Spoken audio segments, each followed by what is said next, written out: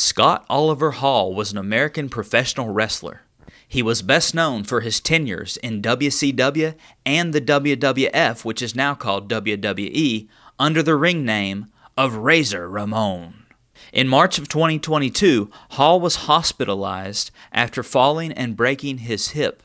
He was immobile on the floor for days before being discovered during a wellness check by his friend Diamond Dallas Page, who took him to the hospital. After Hall underwent hip replacement surgery, a blood clot was dislodged and resulted in Hall having 3 heart attacks on March 12th of 2023, after which he was put on life support. He was taken off life support on March 14th of 2022 and died.